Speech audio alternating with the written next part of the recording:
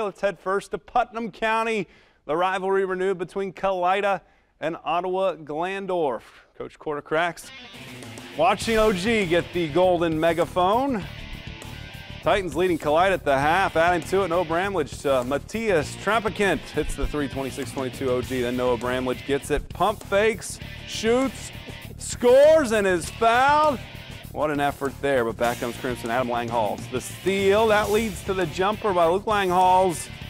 And Kalida is creeping back. More from Crimson. Devin Quartercracks into the paint. Jumper is good. And then Randy Zeller. It's the three to tie the game, but OG takes it from there, winning 47-40.